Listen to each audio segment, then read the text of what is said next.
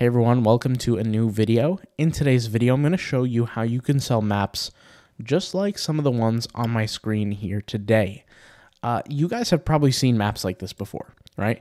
They look really cool. You're probably curious as to how you can actually sell them. And frankly, they're bought a lot. They're purchased a lot. And this has become a very fast growing trend to sell these kind of maps. I would say within the last 2 years, So let me show you how you guys can do it, because this is fairly kind of new and not a lot of people know how to do this. So you can literally just go to Google Maps and take screenshots, but I kind of have a better way. So let me share this with you. So what we can do is we can go to this website called Snazzy Maps here. And Snazzy Maps, if you just do a basic Google search, it's the first one that shows up.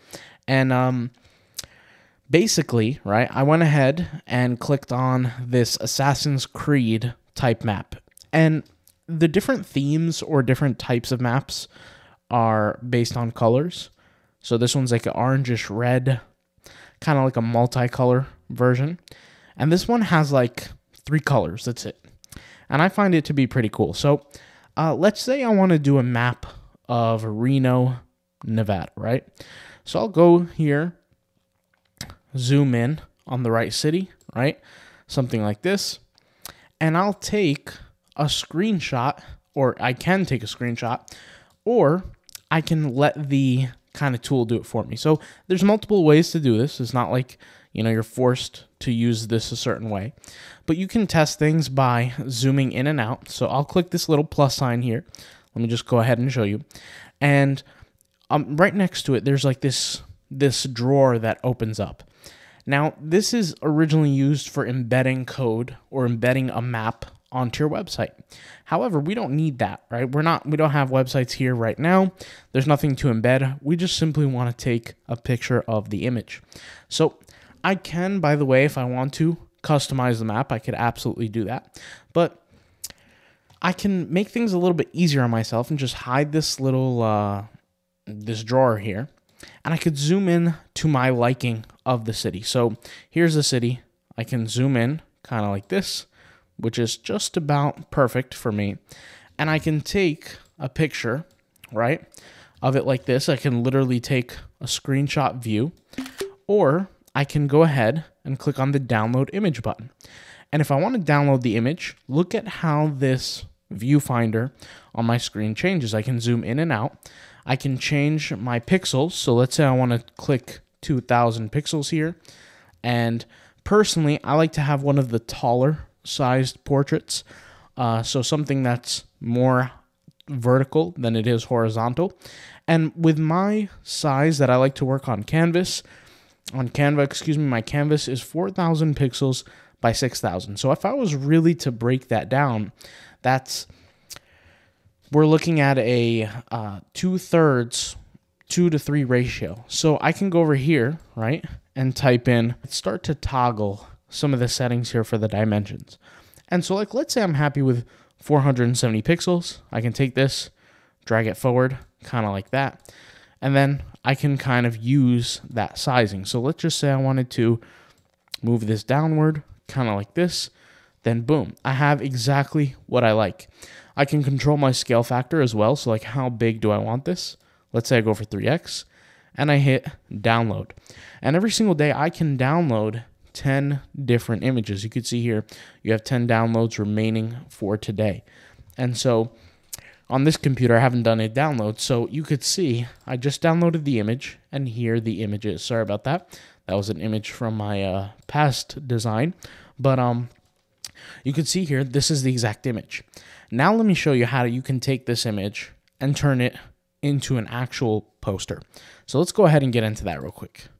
Okay, so I have the image here on Canva, and what I'm going to do is I'm going to start expanding my image, right? So I'm going to expand it. And yes, part of the image will get cut off. It just depends on the size of your canvas on Canva. And I'm going to move it down because I don't want to show this Google text right here on the bottom. So I'm going to move it down, kind of like down here, right? Just like this. And I'm going to fit it to where I want it to be. It doesn't have to be perfect. This is good enough. And now what I want to do is I want to include a place where I can have some text on the bottom. So I can go over here, add some text, type in Reno, Nevada, for example, and I could just pick a nice font that's thick enough, that's going to stand out, that looks somewhat decent, right? And I'm going to increase the size of this font, okay? And I'm going to make it something that's relatively abstract to the art, or something at least that's visible. Now, I don't want it to be too abstract. I don't want to use a color like orange, for example. Just not my style personally. You could if you want to. But I'm going to go with this gray type of tone. And then what I'm going to do is I'm going to go into effects here, and I'm going to select an effect that creates a shadow to help it stand out. So to put things into consideration, right? If I didn't have the shadow, the design would look like this. And if I did have the shadow, it looks like this. Now I can also make the shadow a little more drastic, which is actually what I personally want. And then what I'm going to do is I'm going to add a gradient underneath it. So I'm going to go over here to elements. I'll search for gradient, okay? And I can look for a gradient that can match the color scheme of this poster. So let's just say I pick this gradient here, and I go here. I increase the size of this, and I can start testing where I want this to be. So for example, I can put this right here, and that actually looks pretty decent of a poster compared to what it once was, right? Not to say that it wouldn't sell if I just literally took the screenshot. It would probably, but I add a little more details to it. It makes it a little bit better. And you don't have to use this font. You could literally play around with it, test it, use whatever kind of color you want. It's up to you. That actually looks better with the white. I think I might use the white permanently, but that's just a perfect example. So now that the image is taken care of, I need to make sure that the image is going to be large, on a large scale, because with these lines, guys, the very small lines, they're going to become pixelated when the image is printed, unfortunately, because it's so small. So the only way I could really mitigate that or fix that is I'm going to have to upscale this design. So I'm going to go over here into download. I'm going to decrease this size just to preserve its quality. And I'm going to go for the smallest size, and I'm going to hit download here. So this is the poster that I want, which is number 2. So select it, and I'll hit download. Okay, so now let's go ahead and begin upscaling. So I'm going to open up this application I have that I use for my upscaler, and you guys are going to be able to see the difference between the quality of the image.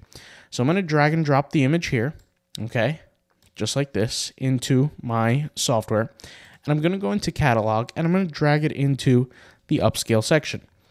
The font currently, or excuse me, the size is 2000 pixels by 3000 pixels. I'm going to go 4x, so I'm going to hit upscale. And now that the image is upscaled, I can actually view the image in its full quality. So I can zoom in, and you could see that that is a little bit better than what it once was, okay?